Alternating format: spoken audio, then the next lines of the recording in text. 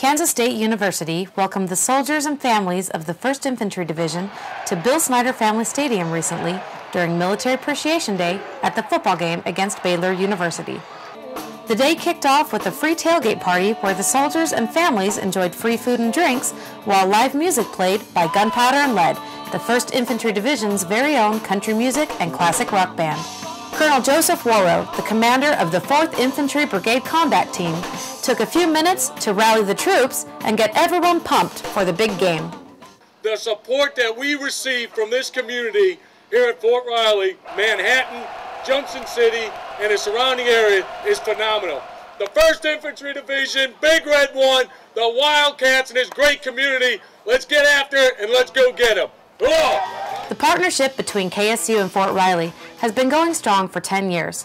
One of those partnerships is between the KSU football team and the 4th Brigade's 1st Battalion 28th Infantry Regiment.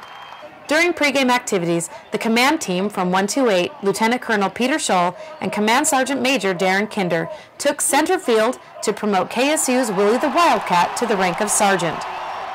Just prior to kickoff, the ceremony of allegiance began and the national anthem was played by the KSU and the 1st Infantry Division marching bands.